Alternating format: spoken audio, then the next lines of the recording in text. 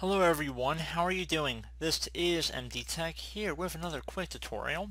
In today's tutorial I'm going to show you guys how to resolve if your getting access is denied to the system volume information folder on your Windows computer. So hopefully this should be a pretty straightforward tutorial, and without further ado, let's go ahead and jump right into it.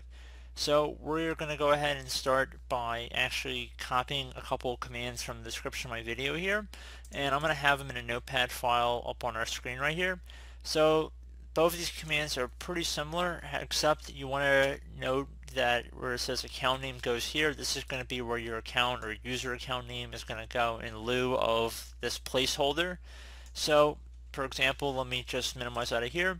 So wherever account name you're currently logged into, so if we open up File Explorer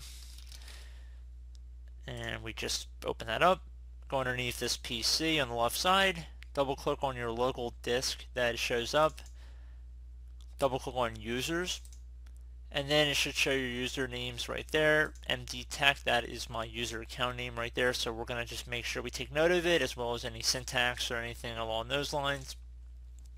So now that we have it in our Notepad file, which I would suggest you guys copy from my description and just paste in a Notepad file like I have here, I'm just going to type in MD Tech. Again, your account name is going to go where I'm highlighting right now, so we're deleting that placeholder and we're typing in. Please do not delete the colons in here. There is a lot of syntax and writing you do not want to mess with, so just keep that in mind. Now that we have this, I'm going to just still keep it on the screen here just so you guys see it. Open up the start menu, type in CMD, best match back with command prompt. We're going to right click on that and then left click on run as administrator. If you receive a user account control prompt, you want to left click on yes.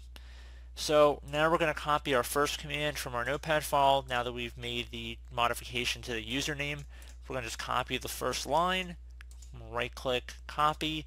You guys can use the keyboard shortcut or whatever method you prefer, it doesn't matter to me. And go up to the top bar of the command prompt, right click on it, left click on edit, and then left click on paste. Once it's pasted in here, you want to hit enter on your keyboard. Should say successfully processed one file if you did it right. If it did not successfully process, check your spelling of your username. Make sure you didn't delete any characters in here. And then you're going to run the second command here.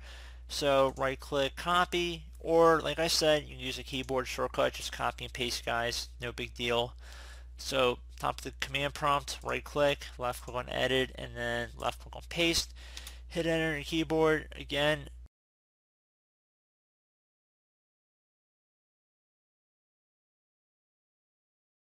It should say successfully processed one file. Close out of here, and hopefully you guys should be good to go at this point. So once you're done with the system volume information folder, if you want to undo any changes that you went through, you can just do remove instead of grant. So keep everything the same here, except instead of saying grant, you would just type remove. You guys see what I'm doing here? I'm just typing in remove. So you just say grant right attached to that /, now it says remove. So if you ever wanted to roll it back, you just would type that in, and that should be about it. So I do hope this brief tutorial was able to help you guys out, and as always, thank you for watching, and I do look forward to catching you all in the next tutorial. Goodbye.